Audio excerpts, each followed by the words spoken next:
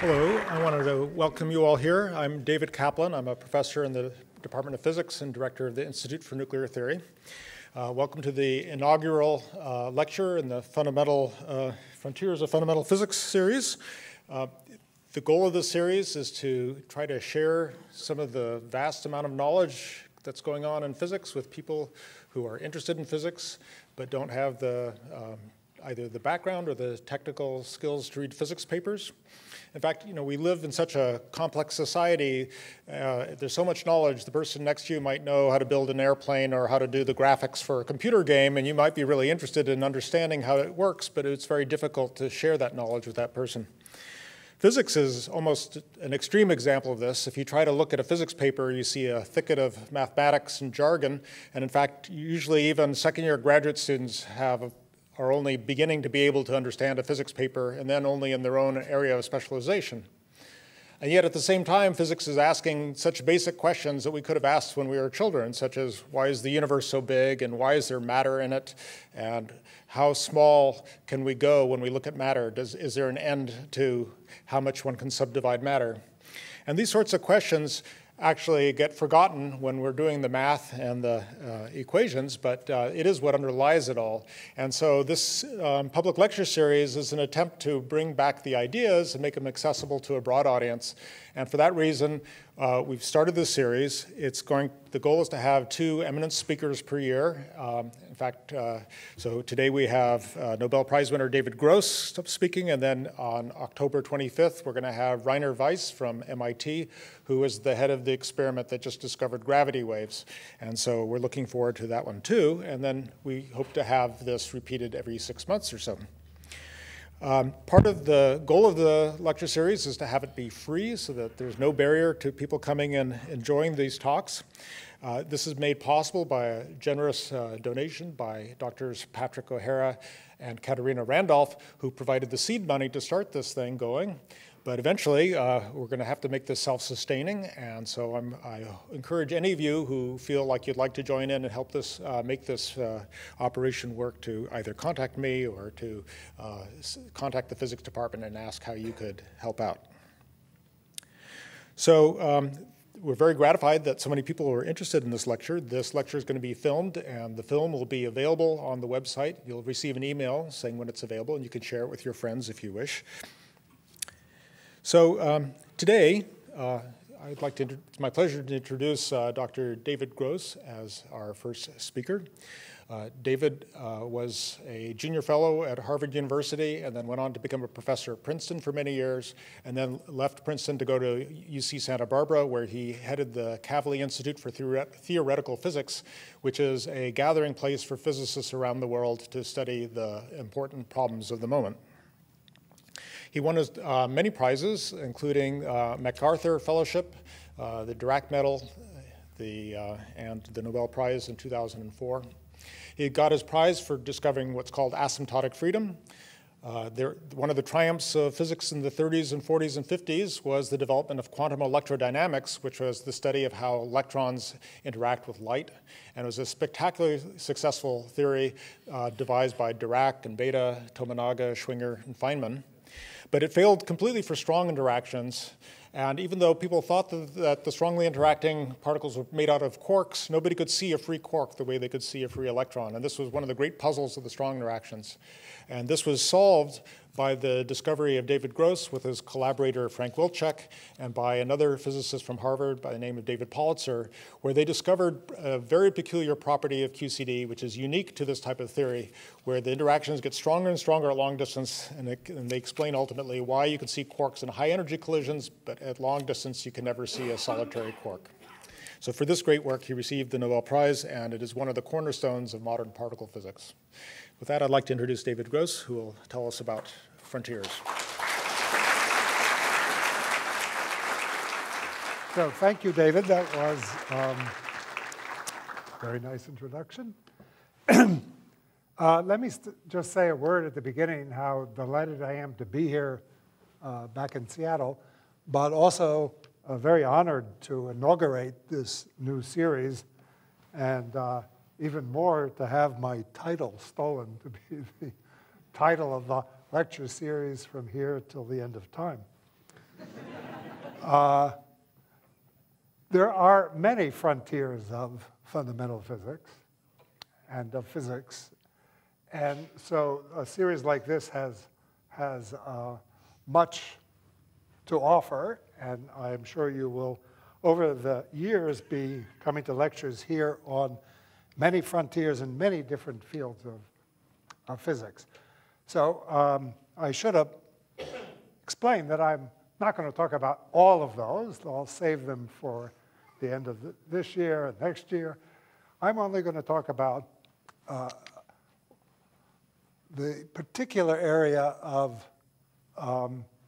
physics that I've worked on for most of my life, elementary particle physics, which is fundamental because it attempts to discover and understand the basic constituents of matter, what the universe is made of, the stuff that makes up the universe, and the forces that act on this stuff and makes it interact, creates new structures. And this field, there's been enormous progress in the last 100 years. The field I date roughly back to 1911. In a sense, that's the beginning, at least, of experimental particle physics. So it's only been 105 years, but much has been achieved. And I'm first going to describe a bit of those achievements and where we stand today, and then go on to move out towards the frontiers of particle physics and fundamental physics. Rutherford wanted to study the structure of the atom. By that time, everyone believed there were atoms. You couldn't see them directly, but they were surely there. And nobody had any idea what existed inside the atom. A few years before, J.J. Thomson had extracted, using electricity, electrons from the atom.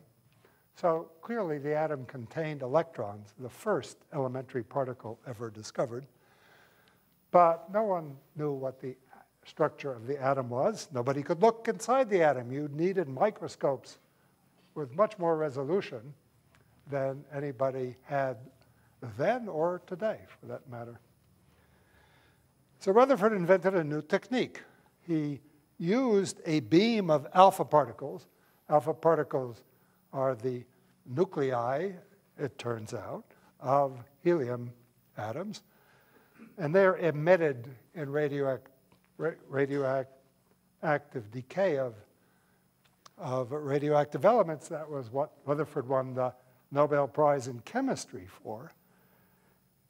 He used a beam of alpha particles, collimated beam, and he shined the beam on a gold foil to study what happens when those particles pass through or encounter the gold atoms, and measured the deflection of these alpha particles.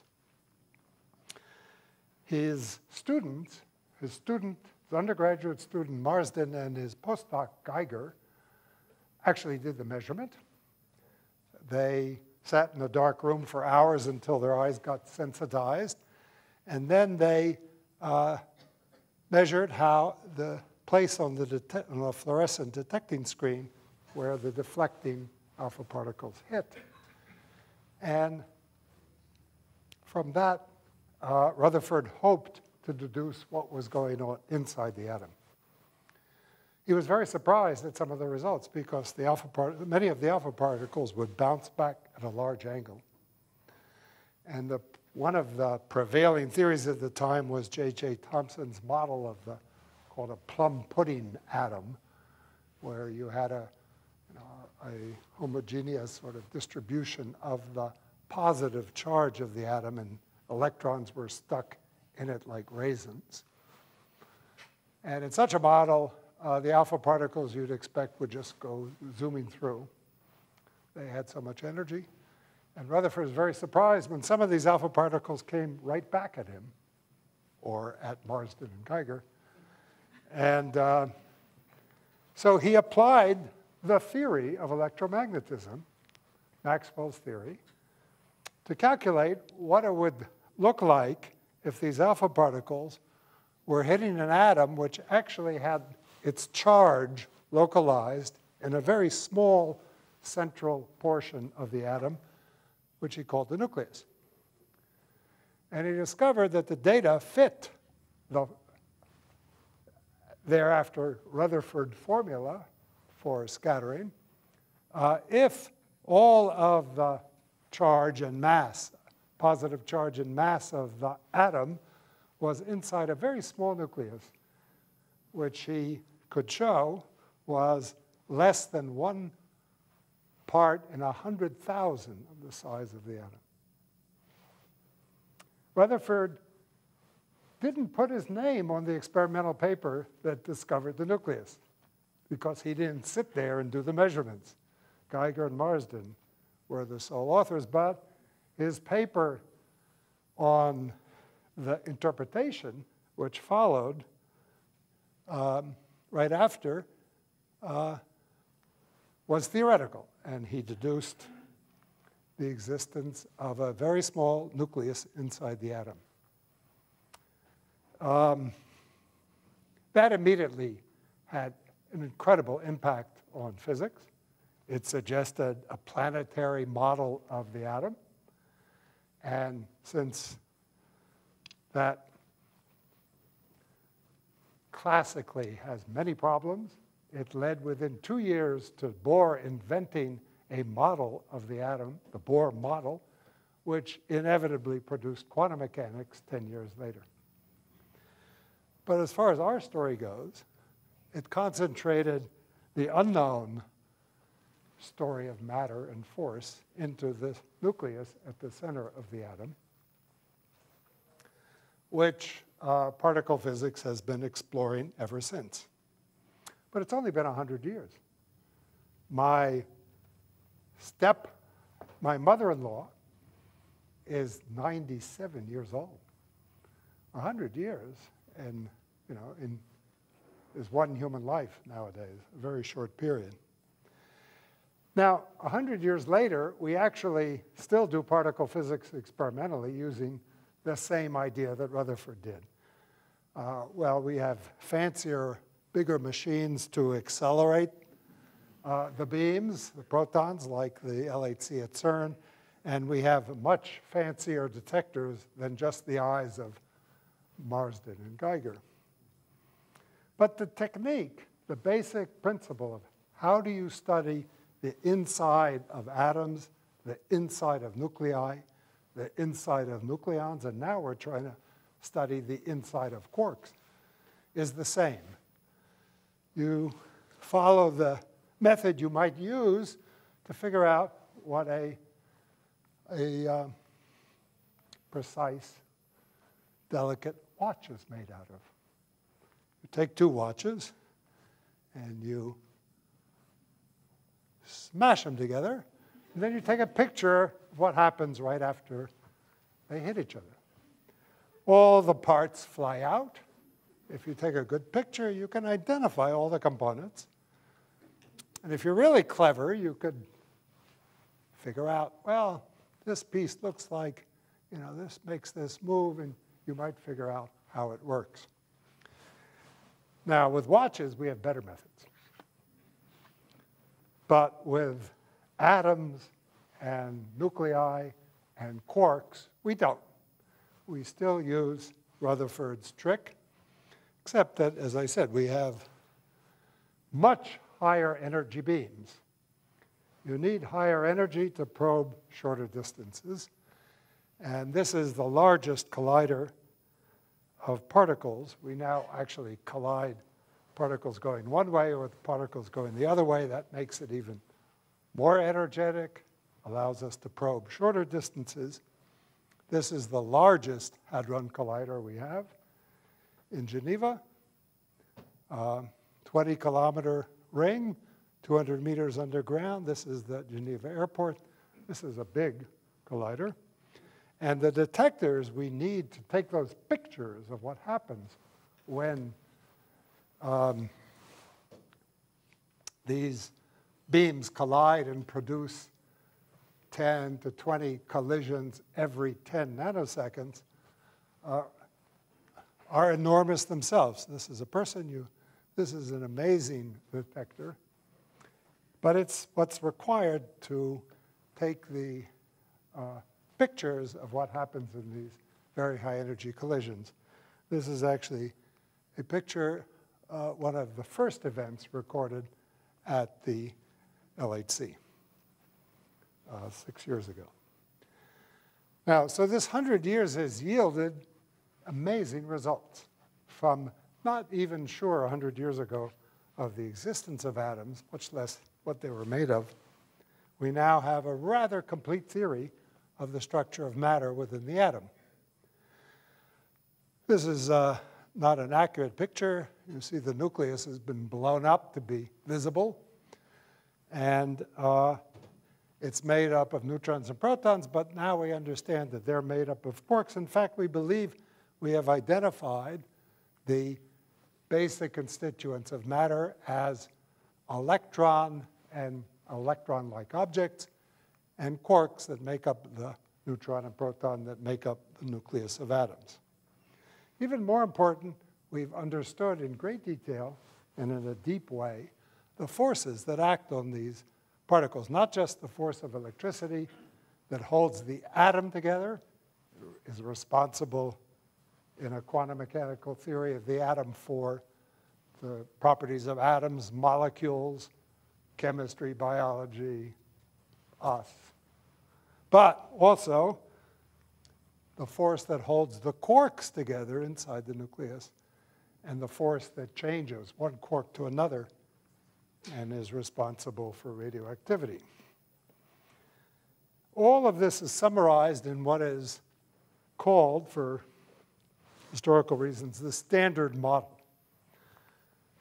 And what is pictured here is sort of the equations, or what replaces the equations of fundamental physics. There are a whole bunch of fields here and interactions between these fields and a variety of parameters. For most of everyday physics, 2 or 3 parameters are sufficient, but the model or the theory has 19 parameters all in all, and it's unbelievably successful, which is why I think the word model is really bad. It's not a model, it's the best theory. It's a living example of what physical theory should be. A well-defined mathematical structure with parameters that you measure, and having measured, in principle, if you were strong enough and patient enough and crazy enough, you could calculate everything, almost everything that has ever been measured.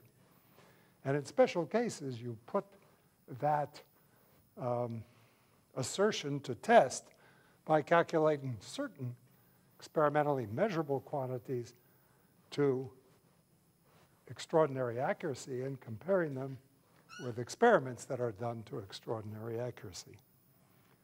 So it really deserves to be called a theory. It incorporates everything we've learned just about the physical universe, especially if we include Einsteinian gravity for the last 2,000 years. Now, I want to say a bit about the structure, and I'll try to teach you something about asymptotic freedom, or what holds quarks together in the Standard Model or theory. So first of all, the Standard Model summarizes what we've learned from 100 years of search for the basic building blocks of nature. They are the quarks that make up the nuclei of atoms, and they are the electron and its partner, the neutrino, that exist throughout the atom. These are called leptons, the electron and its neutrino, a pair together with a pair of quarks. These are the particles that make up most of the matter we see in this room. But in accelerators with energy, we can produce matter that's unstable. And it turns out that all of that matter can be summarized and understood as a consequence of there being two other copies or families of quarks, charm-strange, top-bottom, and together, leptons, a heavier electron, an even heavier electron, and their associated neutrinos. And as far as we can tell, and of good reasons to believe, that's it. There are certainly unlikely to be other, more families, at least just copies like this of the original pairs. So that mostly has been experimental discovery and careful measurement of the masses and properties of these quarks and leptons. On the theoretical side, here, in a sense, the advance is even greater because we've understood in a very deep way, in a very precise fashion, what the forces that hold these particles together and are responsible for the structures we see throughout the universe. The force of electricity and magnetism that acts on or affects all particles with electric charge. In fact, all the particles here except the neutral neutrinos.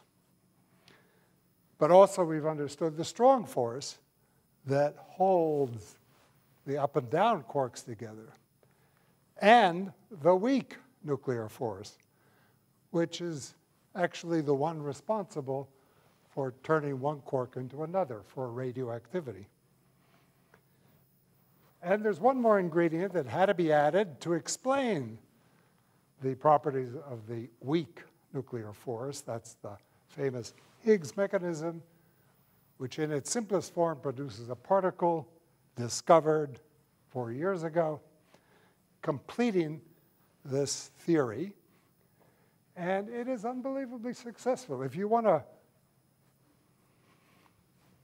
make a strong claim, you could argue, and it's not really that much of a stretch, that it might very well work from the smallest imaginable distance, the so-called Planck length. I'll discuss that length later, but it's very small, 10 to the minus 33 centimeters, to the edge of the universe.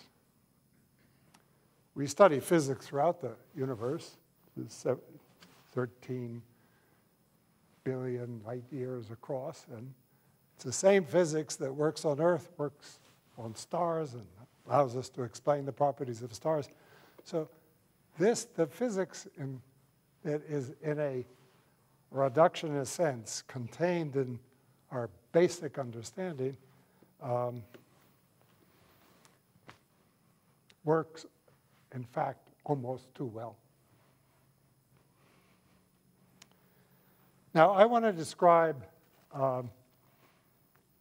one feature of the standard model, which at first sight appears very strange.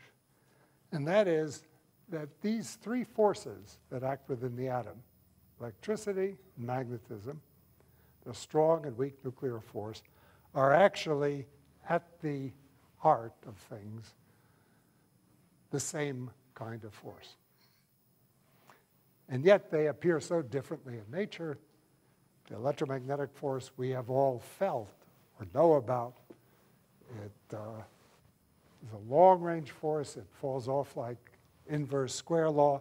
The strong nuclear force is much stronger. You've never felt it. And it doesn't fall off like inverse square law. And yet, at the heart, they're the same, except for some strange features of the quantum world. So this is the pedagogical part, and I even will write down 1 or 2 equations, which you're never supposed to do in a public lecture. So let's consider electromagnetism. We have here an electron, and its anti-electron. Every particle we know, believe, have observed has an associated antiparticle with opposite charges, but otherwise same properties, same mass, same. So here's the electron, here's the positron, the anti-electron. They source an electromagnetic field. They attract each other. That's what electricity does. Opposite charges attract. And in the theory of electromagnetism, we say that the charges set up an electric field that transmits the force from one to the other. If we shake one of these charges, these field lines shake, and those ripples in the field are, as Maxwell discovered, travel with the velocity of light. In fact, that's what light is, the ripples in the electromagnetic field that transmits the force from one charge to the other. And these are the force lines. Now, you know that you can pull these charges apart. That's how J.J. Thomson discovered the electron. He pulled it by applying an electric field out of atoms. And you can do that because the force falls off, and the amount of energy it takes to pull the charges apart takes a certain amount of energy to ionize an atom, but it's finite, not infinite. So you can, if you have enough energy, you can pull the electron out of the atom. Now I'm just going to derive that. So here's the pedagogy. If I have an electron-positron distance r apart, all I need is Gauss's law. Gauss's law really captures the essence of electromagnetism and also of the strong nuclear force. So Gauss's law tells you if you draw a sphere around a charge, then the flux, the product of the electric field over the whole sphere, so this is E times r squared is roughly the area of the sphere, is equal to the amount of charge inside the sphere. So from that you deduce that the electric field at distance r falls off if you divide by r squared like q over r squared. And then you can calculate the amount of work it takes with a force E to pull the charges apart by distance dr, which will go like dr over r squared. If you try to pull them in infinite, the total energy by integrating this goes like some constant called the ionization energy minus 1 over r. So if you have enough energy, I, you can pull these charges apart. Now, the strange thing is that the strong force between now quarks, here's a quark, an up quark, it too has a charge in the theory of the strong nuclear force. In fact, it has 3 charges. So, and that's essentially the difference, the only difference between the theory of electricity and magnetism and the theory of what we call quantum chromodynamics. We use these, we label these charges by colors. Why not? Red, white, and blue charge. And in many ways, this is exactly the same as electric charge, except there are 3 of them. So the up quark here, the up red quark, will attract its anti-up red quark. In the same way, naively, as in the case of electromagnetism. Sets up a field whose source is the color charge. We call it, therefore, a chromodynamic field. And that field the force would fall off like 1 over distance squared, just like classical E&M. In the classical theory of the classical chromodynamics, we would be able, presumably, to separate these quarks. It would behave just like electricity and magnetism. The difference in the world that we observe, the real world, between the strong force and the electromagnetic force has to do with the quantum effects in the vacuum.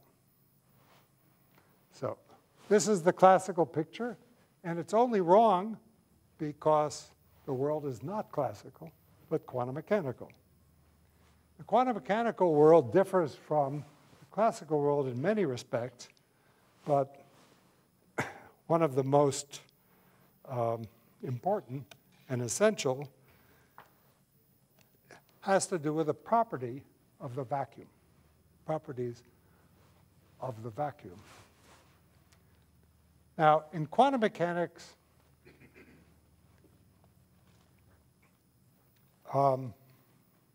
you all have heard of the Heisenberg uncertainty principle. And I'm going to give an illustration here of that for an oscillator, the simplest of all dynamical systems. We would say a system with 1 degree of freedom. Only one thing can happen. Oscillator moves with a given frequency like this. This is the oscillator at rest. And this is the oscillator with some extra energy moving. But if it's in its, disappeared. In its lowest energy state, it's at rest. In quantum mechanics, that's impossible, as Heisenberg taught us. If we take a quantum oscillator, where's the quantum oscillator? So in its ground state, lowest energy state, it's at rest. The quantum oscillator, Heisenberg observed that if you try to ascertain or measure that this oscillator is at rest, you must interact with it. So you look at it to see if it's at rest. What does looking mean? Well, you send a beam of light, and you bounce it off, and you see whether the oscillator is at rest or not. But according to quantum mechanics, those beams come with quantized energy, and that always creates a certain amount of motion in the quantum oscillator. The classical picture of oscillator at rest, so it's here with no velocity, doesn't hold in quantum mechanics. Even in the ground state, the lowest energy state, there's always some motion. Every degree of freedom, every dynamical system in a quantum theory is oscillating. Now, back to the strong force. These quarks are sitting here in the vacuum. They set up a field. What inverse square law? Because the underlying principle for the theory of the strong force is exactly the same as electromagnetism, except for the fact that there are 3 charges. The difference is in the properties of the quantum vacuum in which these quarks live. You might think of the vacuum as boring, empty, nothing there, nothing's happening. But in quantum mechanics, that's impossible. You look at the vacuum, you disturb it.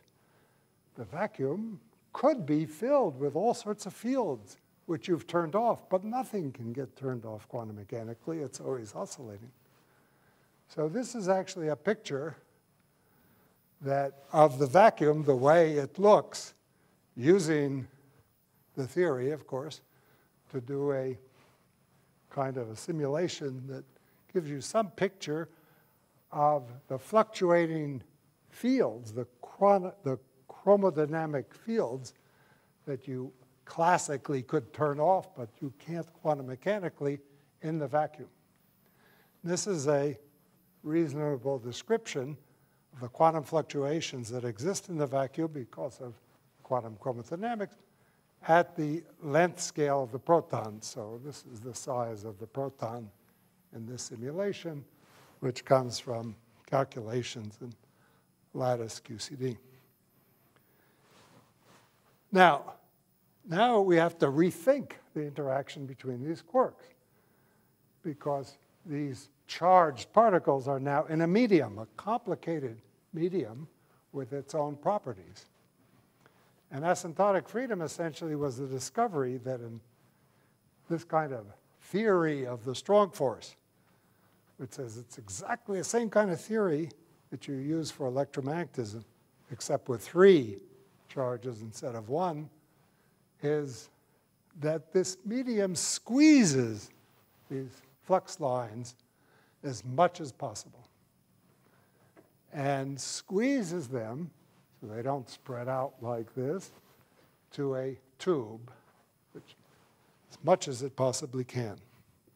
That essentially is the essence of asymptotic freedom.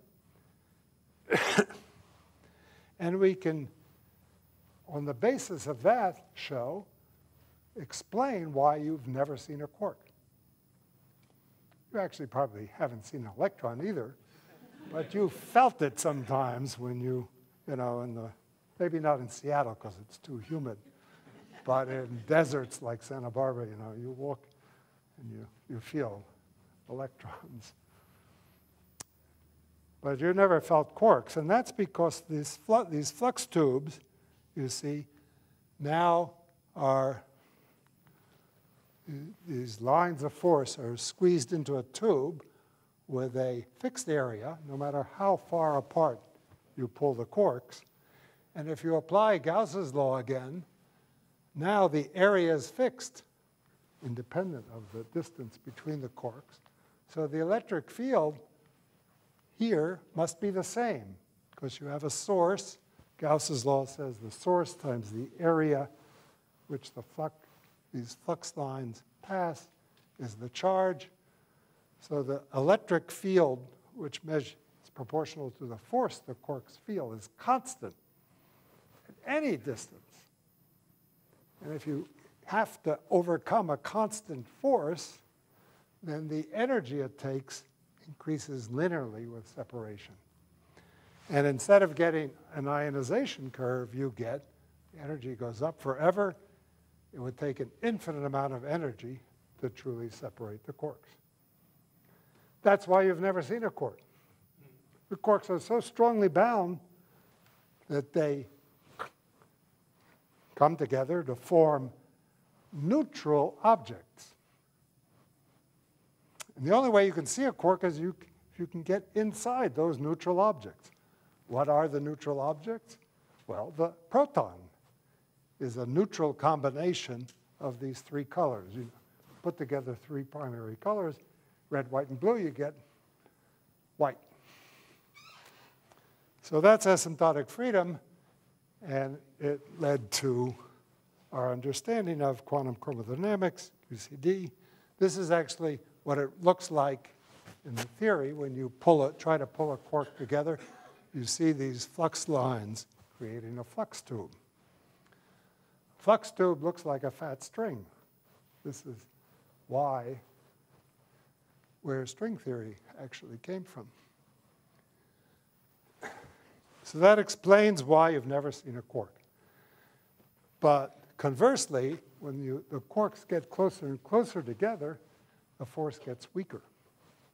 So it's exactly the opposite of what intuitively you might think. And that means you can see quarks all right, but only if you have a microscope that's good enough to see inside this fat flux tube. That can be done. That's what we do at these high-energy accelerators. We scatter protons, which are made out of quarks. What we are really scattering are bags of quarks, and we can, if we're clever, see the quarks scattering inside the proton. And the decrease of the force law, this is the strength of the force between the quarks, gets weaker and weaker as you go to higher energy, probing shorter distances. Conversely, stronger and stronger when you go to larger distances. Now this, like the rest of the Standard Model, as I've said, is impressively successful. Every new accelerator for the last 30 years, especially now the LHC, has confirmed the predictions of all of the standard theory, including QCD. These are fits that explain a good portion of those pictures of the complicated events you see in those collisions over something like a factor of 10 to the 11 to 10 to the minus 1 of a billion times a billion accuracy with incredible precision. For a theorist like me, the most satisfying success of this theory is the ability to calculate our mass, the mass of the particles the quarks are made out of. I often ask audiences, what do you think is the origin of your mass? And they say, well, it's a physicist. Not the meal I had yesterday, but rather the atoms I made of. Every atom weighs something. Well, what is the origin of the mass of the atom? Well, the mass of the nucleus. That's where most of the mass is. And what's the mass of the nucleus come from? Well, they know that nucleus is made of quarks, so it comes from the mass of the quarks, which is totally wrong. Quarks are almost massless. They're like particles of light. The only reason they're traveling very fast within the proton, they don't get out because this force gets stronger when they try to get apart. So they go like this, very fast. They don't have any rest mass to speak of. You could neglect that. You wouldn't be too far off. Your mass is simply confined energy. Some people really like that when they've gained a pound. It's all confined energy. But that also means we can really calculate the mass of the proton and the neutron and all the particles that quarks can make up. And this is a great triumph of lattice numerical approaches to the solution to quantum chromodynamics. And this is a beautiful comparison of these measured values of all of these particles, which when I was a graduate student were being discovered all the time, and nobody had any idea what they were. We can now calculate sometimes with accuracy of 1%. Well, so Standard Model is great, but theory, experiment, science thrives not on success, but on failure. Not on knowledge, but on ignorance. Not on what we've already understood, but the open questions. And there are many reasons why their Standard Model, as successful as it is only part of the story.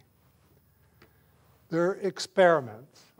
I said standard theory works, explains just about everything, but this is the just about part. Astronomers have discovered that most of the matter in the universe is not made out of quarks and leptons. Some other kind of matter. Neutrinos have a mass. You can easily tweak the standard theory to account for that. No big deal, but we don't know exactly how to tweak it yet. There's a lot of matter in the universe. I mean, we're made out of matter. And you'd think there should be an equal amount of antimatter, but there doesn't seem to be. Why the difference? There's no principle in physics. This we should be able to understand, but we don't yet. There's the dark energy, cosmic acceleration. These are clear experimental aspects of the universe and of particle physics that are not addressed yet by the standard model. These are just direct experimental clues. But there are also theoretical clues. Unification of all the forces, which I'll speak about. There are some weird things about the numbers, the parameters that we can't calculate, must take as input. For example, the masses of the quarks. We don't know how to calculate them, and the pattern of masses of the quarks as measured is quite bizarre. And then there are issues having to do with the structure of the universe, inflation, and the vacuum energy. We're now doing experiments in a new domain, that of a TV. And some of these questions, we believe, for good reasons, we hope, can be addressed for sure experimentally in this regime, especially an idea that has motivated much of theoretical research in the last 30 years, which is a new symmetry called supersymmetry. I'll say a word about. But let me first talk about unification, the search for unification. It's nice to unify things. But it's also been a very successful strategy in physics. Maxwell unified electricity and magnetism. Even before Newton, in his theory of universal gravitation, unified apples and planets. You know, before Newton, nobody would think of that the motion of apples and planets had the same source. The standard model doesn't really unify all the forces. We still have three separate forces: the electromagnetic force and the weak and strong nuclear force. And it doesn't really unify all the matter. We have quarks, and we have leptons, and then we have the Higgs. Now, when you're faced with a situation like this, you ask yourself, could this really be simplified, be all part of some bigger unified scheme?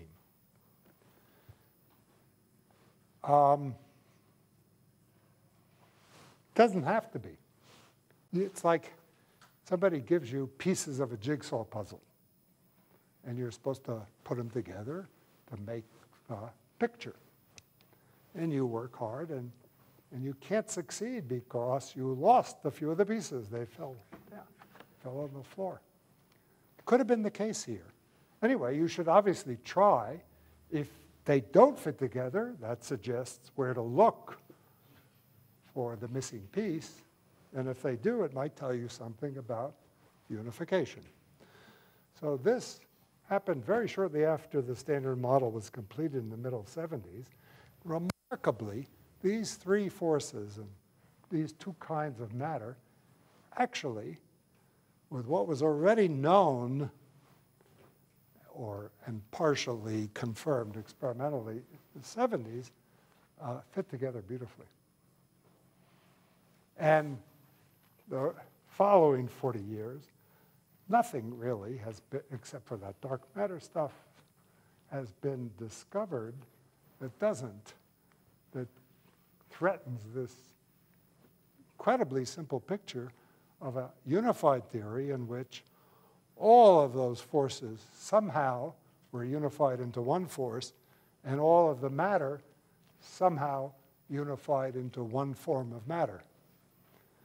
That, of course, begs the question, why do they look like three forces when we do experiments in the real world, with the LHC? Wherever we've been able to do them, we see three very separate forces. That we can explain. The underlying reason for all the forces in the standard model are symmetries. And unifying those forces is imagining an even bigger symmetry. And we have learned how to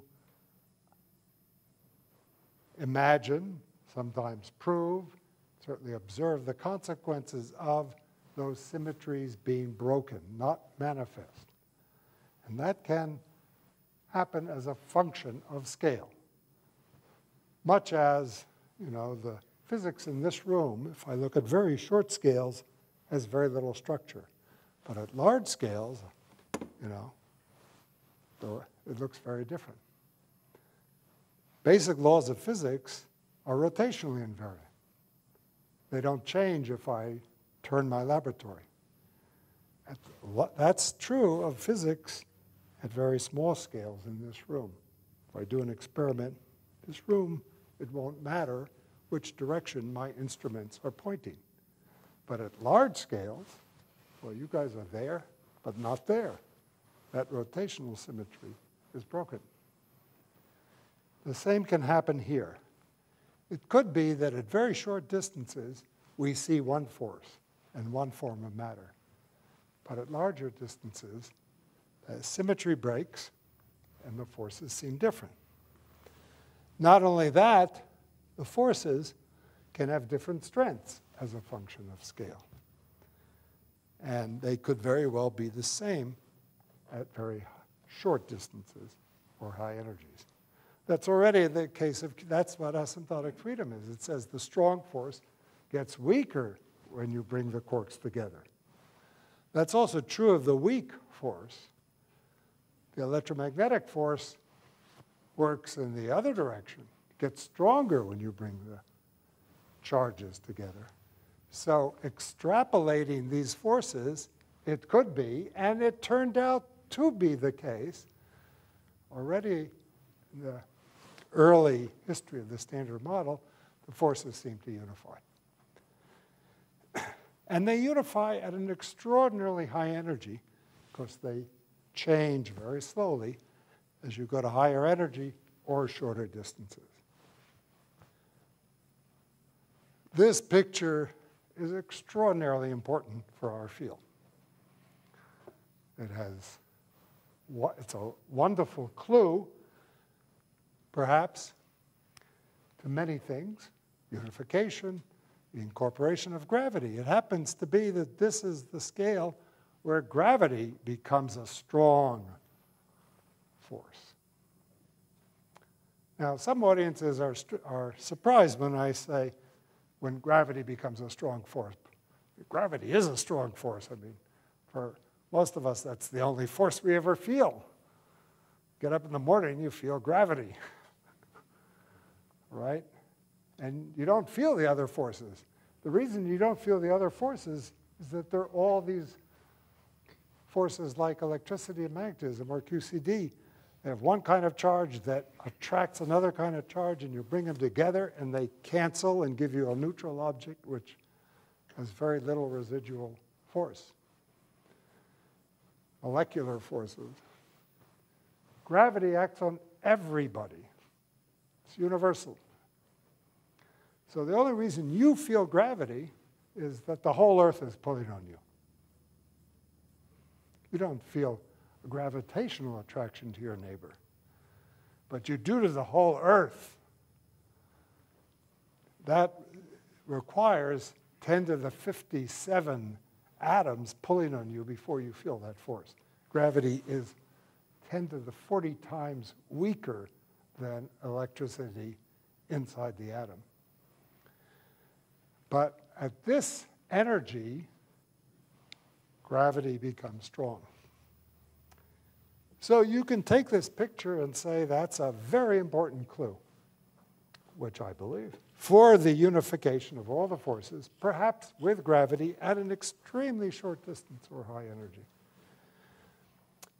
But the trouble with this kind of physics, and the trouble with being a theoretical physicist exploring this kind of physics, is that for all we know, that could be a coincidence. And we don't have many such clues, 3 or 4 or 5. And now this unification, if it's true, would mean that if you could do physics and observe these energies, or look at these very short distances, you would see totally different kinds of physics. All the forces would behave similarly, including gravity, perhaps. But it also tells you what the scale is. This is, see, 15 orders of magnitude. You need a particle accelerator that is 1,000 million times bigger, more energetic than the LHC. And that means probably 10 to the 30 times more expensive. In fact, it would have to be of size of the galaxy, perhaps, with existing technology. So we can't directly probe this scale, which is picked out by this important clue. But we have been led to other ideas. And I mentioned supersymmetry before, and I'd like to say a word about that. So symmetry, not of objects, but of the laws of physics, has been a dominant theme in understanding fundamental physics since the turn of the last century, starting really with Einstein. And Einstein built his understanding of relativity and then general relativity on the symmetries of the laws of physics in space-time. So objects live, events take place in space-time, and there's symmetries of the laws of physics under transformations of space-time. For example, the simplest one I already mentioned, rotational invariance, right? If I do an experiment, here's an experiment. I drop it, measure how long it took to drop. Now I rotate my laboratory and do the experiment. I get the same result. The laws of physics don't change when I rotate in space. That's very useful. It means when I do an experiment and publish a paper reporting my results, I don't have to say in which direction my laboratory was pointing. I don't even have to say where it was, Seattle or New York. That's translational invariance. The laws of physics are invariant under translations in space. I don't have to say exactly what time I did the experiment. So the laws of physics are invariant under translations in time. Well, supersymmetry is simply rotations in superspace. But I have to tell you what superspace is. So superspace is a bigger space with more dimensions, you know. In addition to x, y, z, and of course time, I have theta. And the reason it's called superspace is that these extra dimensions are super. They're measured not with ordinary numbers, but with super numbers or Grassmannian numbers whose multiplication law depends on the order. So, you know, theta 1 times theta 2, two of these numbers multiplied in this order or in this order give opposite results. Mathematicians can invent all sorts of crazy numbers, and they're perfectly sensible. Square root of minus 1. So these are Grassmannian numbers. There's a nice mathematical framework. You construct a model of space-time in a space with extra these anti-commuting theta-like coordinates. Remember, space-time is not real. Have you ever seen space or time? Space-time is a mental construct, a model of reality that in our greatest intellectual achievement, every single one of us has constructed as our brains were developing as infants in order to crawl across the room and get the toy. We construct the model. Well, infants do it. How they do it, who knows? We all did it. This model, is simple to describe. We've had to revise it over and over again in the 20th century due to special and general relativity. It's now being threatened as well in ways I'll describe in a moment. But it's perfectly possible that it's inadequate, and we actually live in a space with these anti-commuting coordinates. And it was discovered that there's a fantastic generalization of ordinary physics to physics living in superspace, and all the theories we've ever had can be generalized to superspace. And it has a lot of advantages. That unification of the forces doesn't really work in the standard theory. This is a better, more modern extrapolation. And these are the three forces, or the inverse forces, which are as a function of energy on this logarithmic plot are straight lines, and they don't meet.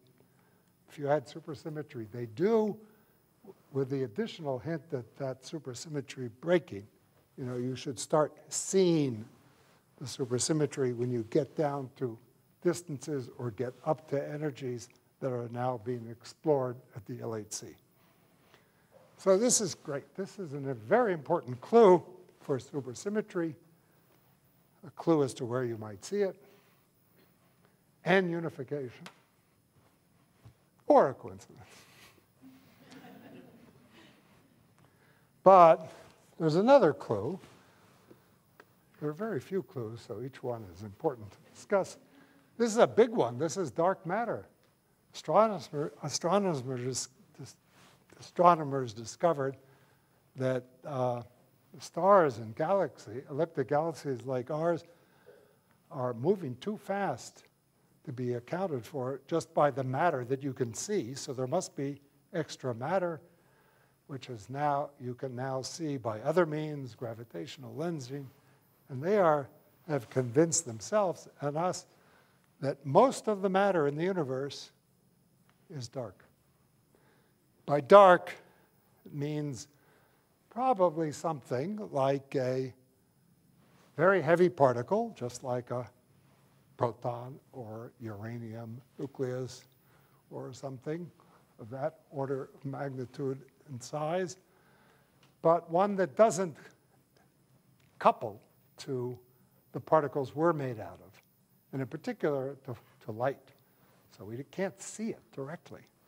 But of course, like everything, it exerts a gravitational pull and makes the stars and the galaxies go around, and explains in the standard astro-cosmological model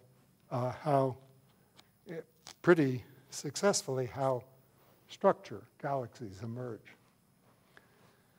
But we don't know what these particles are. And again, supersymmetry predicts a candidate for dark matter. Not that there aren't other candidates. Axions are being searched for here, and that's another possibility. But supersymmetry does predict a candidate naturally, and again, picks out a TV scale. So you can take that as an important clue for supersymmetry at a TV, or a coincidence. So at the LHC, they're looking for something like this. This would be a picture of an event where the protons come together, lots of stuff, comes out in these jets. You can just see by eye that it's somewhat unbalanced. If all this stuff is going this way, something must be going this way. You can indeed measure the missing momentum and energy that in perhaps a heavy particle that just doesn't interact with the detector. Neutrinos are seen this way. And that could be a sign for dark matter. And many of us are waiting for the LHC to announce that they've discovered something like supersymmetry. Perhaps they will, perhaps they won't. But I do want you to remember that if they do discover supersymmetry, what they're really discovering are quantum dimensions of space-time. We, again, will have to revise our notion of what space and time are. And even though that symmetry is not manifest unless you look at very microscopic phenomena, the laws of physics would be describing events or fields in this extended superspace and would be invariant under rotations in that superspace. So this would be the correct, as we will have learned if it happens, description of the arena in which we describe physical reality. Well, I'm running out of time. So I want to describe very briefly where particle physics is, which is really uncertain. It's always uncertain. But it's a bit, particle physicists, as all scientists I've noticed, tend to oscillate rapidly often between optimism and pessimism. You see a bump, it goes away. You have an idea, you made a mistake. Most active scientists, certainly in this field, I think, are optimists. It's very simple. The pessimists simply quit.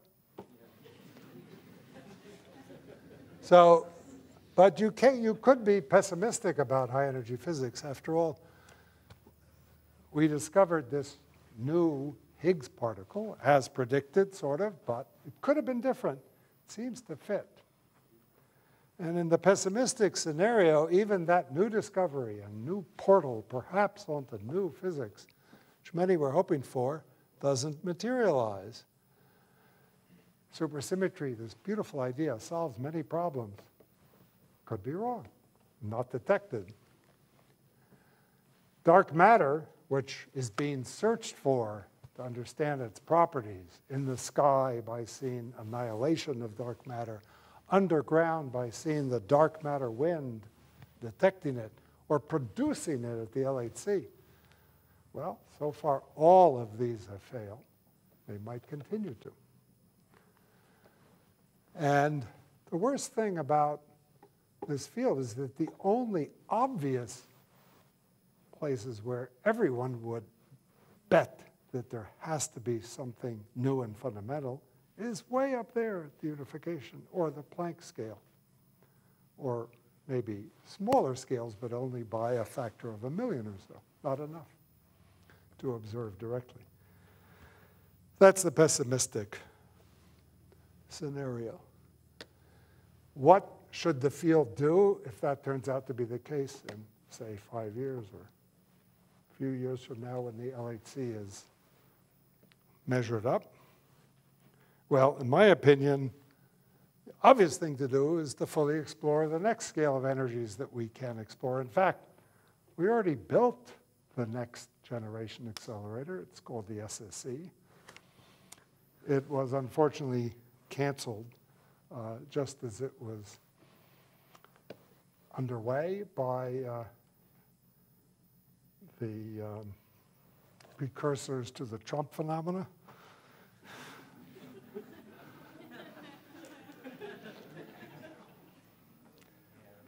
But it's quite achievable.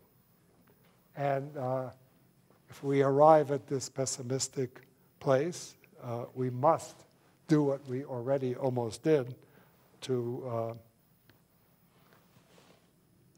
exclude the obvious possibilities. In the extremely optimistic scenario, we will see new physics even in the Higgs sector. There might be some evidence of something like a heavier object that there's some indications they've seen already. We might produce supersymmetric particles, detect dark matter, and have strong guidance for the next steps, in which case the obvious thing to do would be to explore the new world that's being revealed by all of these new elements of physics. So in both cases, the future is clearly to explore the next order of magnitude in energies and distance scales. And there are many plans underway to do so.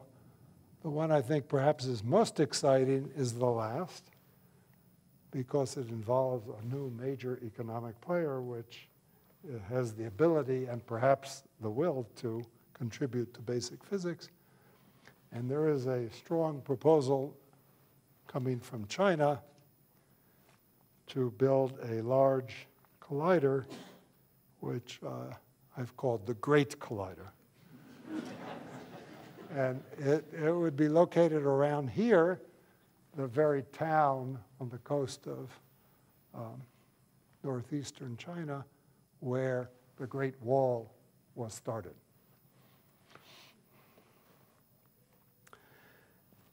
If we come back to this picture of unification and notice that gravity becomes strong, that leads and has led many of us in a totally different direction. How does one incorporate gravity together with these other forces? String theory does that.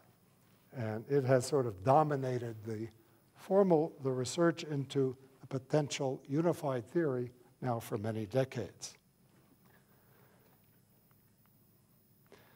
So, as I said, string theory originally emerged from people trying to understand the strong nuclear force, which we can understand now as the fact that these tubes, flux tubes, quark, antiquark, look like fat strings. So many of the properties of QCD objects are sort of like string properties of fat strings.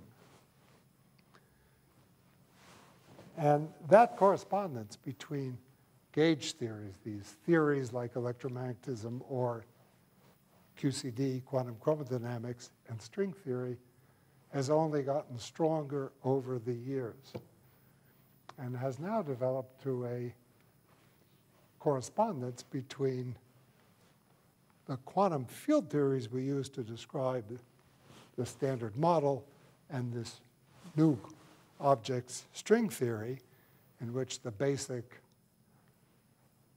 objects are not point-like particles, but extended strings. The other thing that string theory has taught us is the relation with gravity. String theory, these open strings, these flux tubes, can be closed, and when they're closed, they describe gravity. We had much hopes at the beginning of string theory that simple exploration of this idea, one could describe all of those elementary particles and all of those forces as different vibrations of a single superstring. That was premature optimism. But it's raised a whole host of credible new ideas, new possibilities, and new understanding. For example, and most importantly, I believe, it threatens many of the other aspects of our naive picture of space-time, our most fundamental concept that we all developed when we were infants. For example, why are there only 3 dimensions? This way, and that way, and that way. And this question that was forced on you in string theory, where it actually, in the simplest way of looking at things, there have to be more dimensions. In fact, 6 extra dimensions. Since they're not seen, they better be curled up, so you can't see them. And that's a possibility. String theory suggests that, indeed, one way of looking at it, that at every point, everything we think is a point, if we could look with a microscope, we'd see an internal space, other directions, 6 other directions, all curled up in a beautiful structure. Could be the case. Hard to know, since, again, the size of these extra dimensions would be this, of the order of maybe a bit larger, maybe 1,000,000 times larger, but we only see distances which are 1,000,000 times 1,000,000 times 1,000 smaller, so we can't tell. But in this approach, what is so beautiful is that many of the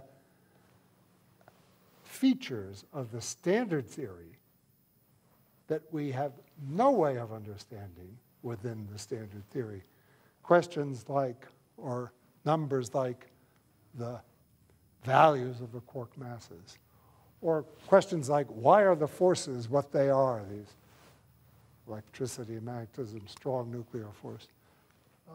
Why is there matter at all? Where does it come from? All of that is determined in this kind of string model by geometry, by the shape of the internal dimensions. The Greeks would have loved this. You answer all of these complicated questions, these funny numbers, in terms of geometry. Well, you can write down such models, do such calculations. They're very hard. And there are people trying to match explanations like this that follow from string theory with what we measure and make predictions about what would be measured. But we have a bit of a problem. And the problem really is if I try to now ask, what is physics? What are the basic principles of physics, what I call the framework of theoretical physics? The standard theory is a so-called quantum field theory. It's built on these electromagnetic fields, these chromodynamic fields, and then it's a quantum mechanical theory. It's what we call quantum field theory. That's a very bad name because it's not a theory. You can't calculate anything. You could test some of the basic principles, but it's a framework, like quantum mechanics. Then we have something called string theory. If you ask a string theorist, what is string theory, you'll cause much problems. Because they'll say, well, it's a theory of string. You keep pushing, what is it? They won't be able to tell you. It's not a theory either. It's a framework. The remarkable thing in the last decade or more, we've discovered that these two frameworks are actually identical. They're the same framework. Fascinating phenomena, and we have some very precise examples, can be described either by the standard model-like theories, in this framework, or in terms of strings in this framework. This is very useful. People trying to understand high-temperature superconductivity are now trying to construct models of quantum critical behavior using solutions to Einstein's equations coming in string theory in higher dimensions. You can use one description to learn about the other description and vice versa. None of these are theories. These are all frameworks. The standard theory that I wrote on the T-shirt is a theory. You can calculate, compare with experiment. What we have instead at this point is an incredible framework that includes descriptions of often the same physical phenomena in terms of field theory, strings, higher dimensional extended objects, and that gives us a way of understanding quantum gravity. But at the same time, it raises really serious problems now, both with space-time and with cosmology. So I'm going to end now at the true frontiers, where we know very little.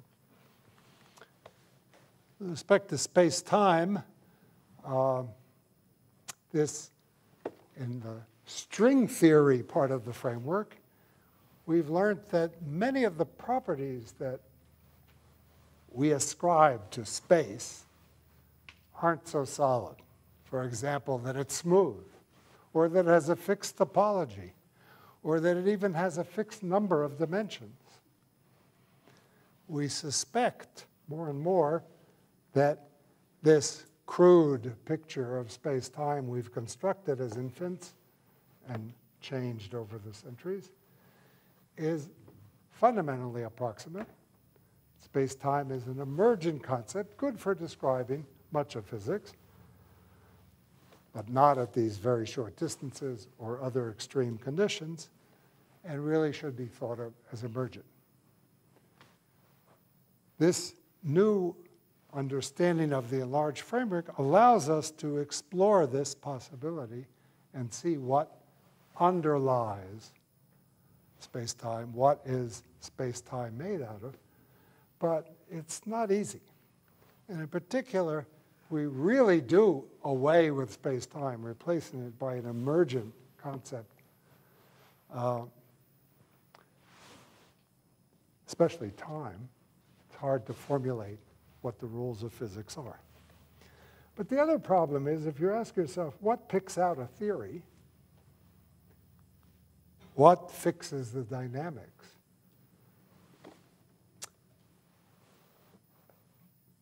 That's not something you know also what the rules are. The standard theory is so successful because we're unable, or we can't, answer the question, what picks out this particular theory? But in this enlarged framework, including strings and quantum gravity, we have to face up to that question. Sometimes it's framed in terms of a landscape, anthropic arguments. And another way of stating it, which we have to face, is what fixes not just the dynamics, but the initial state.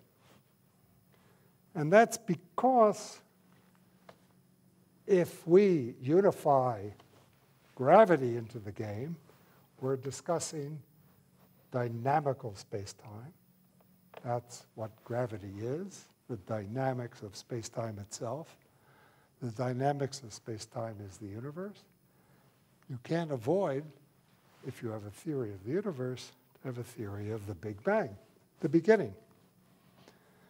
So a question like how the universe began is not one that you can avoid. What the initial condition is no longer a question that you can avoid if you're actually trying to understand what picks out the particular theory in the framework that you would compare with experiment. Another way of saying this is that Einstein taught us that the universe is the history of space-time, which has a beginning and maybe a boundary in the end, and the answer to a unified theory of gravity and the other forces is a consistent space-time history, including the beginning, maybe the end. And here we're faced with a problem that physics has always been able to avoid, but perhaps not now. And we don't know what the rules are. So this really defines what the farthest element of the frontiers are, when not only are you clearly ignorant of what the answer will be, but you're also ignorant of the rules that you should be employing. So we have a wonderful theory, but the most exciting questions, the beginning of the universe, the nature of space-time, the values of the quark masses, why are the forces with it, et cetera, remain to be answered.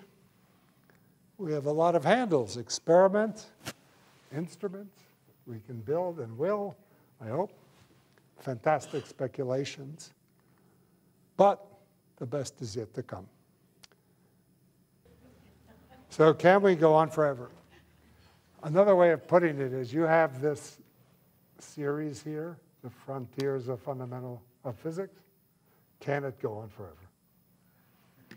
Well, let's say, at least in this reductionist portion of physics, we succeed. We construct the theory of everything, the final theory.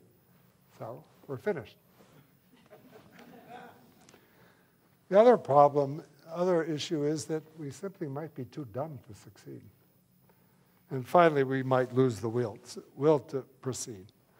So is there a final theory? Is there a theory of everything? Is there an end point to this kind of search for fundamental laws and fundamental constituents of matter? So in my opinion, this is an issue of geometry again, the geometry of knowledge. So there is a model of knowledge in scientific exploration, which I don't particularly like, but it's called the onion model. And nature is like an onion. You peel away, you find the truth in the center, and this model brings tears to my eyes. It explains nothing new, and it's exactly the opposite. We're in a bubble of knowledge pushing outward into a sea of ignorance. So onion turned inside, inverted, turned inside out. And this model explains something that we all learn at an early age about knowledge, ignorance, and wisdom. So this is the sphere of knowledge expanding throughout the sea of ignorance. But the ignorance we're aware of, right, is only on the border of the sphere of knowledge. So ignorance out here is, as Rumsfeld said, the unknowable unknowns. But right on the border, that's what you're aware that you don't know. So in this model, knowledge increases like the volume of the sphere, and ignorance like the surface only. And that's, somewhat depressing when you're a young student. You realize the more you learn, the more you realize you don't know. On the other hand, the ratio of knowledge to ignorance increases because the volume increases faster than the surface. So this model explains why as knowledge increases, so does ignorance, but so does wisdom. So now that we've tested the model explaining something we all know, let's use it to ask whether we can construct a final theory. So that, turning it around, this is the question, is there a finite amount of ignorance? I mean, if you have a final theory, you've eliminated all the ignorance. Now, this has happened before, the exploration of the Earth. This is a medieval Eurocentric picture of the world, the known world, and the borders of the known world, which is where the ignorance is. And there were explorer societies exploring the Earth. And they ran out of ignorance. I mean, the Earth is round. Sooner or later, they, at least at the scale of a kilometer or so, they had final map of the world. Right? Don't need to do any better. That's it. Explorer society shut down, by and large. So the question is the sea of ignorance compact? In other words, this is a topological question. Is it like a flat Earth? unbounded and infinite? Could be. In which case, knowledge will increase forever, ignorance will increase forever, wisdom will increase forever, and jobs in science will go on forever. And this lecture series can go on forever. But it could be like the Earth, compact and finite. And eventually, you know, ignorance starts decreasing, and you run out of it after a while. Now, of course, that wouldn't be the end of physics, because most of physics and most of the marvelous features of physics are not in this reductionist fundamental direction, but rather in the infinite structures and phenomena that could, in principle, be all derived from here. But on the other hand, I don't know, actually. I'm totally agnostic. There's no sign of curvature. I don't see any horizon. Could be flat. Who knows? But the other problem is, of course, even if the sea of knowledge is flat, or even if it's compact, we simply might be too dumb to figure it out. Why should we, Homo sapiens, who've only been here for, well, what, a few million years, why should we imagine that we're so smart, so clever that we could figure out what are the principles that determine the initial condition of the universe or the nature of space-time? We certainly, you would think, didn't evolve to do that. And we know that our fellow species can't, right? You know, I cannot teach my dog quantum mechanics. You laugh because you know that's true, right? You know your dog can't comprehend quantum mechanics. Now try to think of something you can't comprehend. It's hard, but why do we have the arrogance to believe that that's not the case with us as well? Well, I told you I'm an optimist. I don't think that's a problem either. And it's partly because the one thing we possess as a species that makes us different and has been responsible for our success, at least in science, is language. Mathematics is the most evolved form of language, and it has infinite capacity, even ordinary language. Chomsky pointed out that an infant picks up language without any real instruction, just by listening, and is able, having picked up English or Chinese, to utter sentences that have never been uttered before. So language has this infinite capacity, as does mathematics. Maybe it's not a big enough infinity, but at least it's infinite.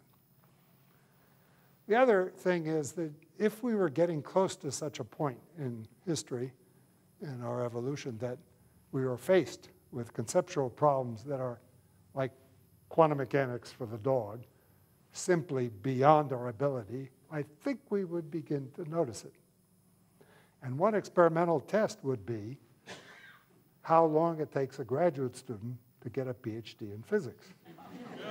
Now, it's true that that has gotten a little bit longer, but it's still the case nowadays that students, you know, go through all of this incredible development over the last few hundred years, and at the age of 25 start doing work at the frontiers of knowledge. That hasn't changed. So that's a sign that we're not yet approaching the same obstacle that the dog has when the dog tries to go from classical physics to quantum mechanics. There's no sign that we're faced with questions that can't be answered. But if the PhDs start getting delayed till the age of 70, might be a sign that. I think the real danger of going on forever in this, or for a long time even, is that we'll lose the will. And the means, and society at large will lose the interest in and to support this goal. And here, again, I don't know. I simply hope not.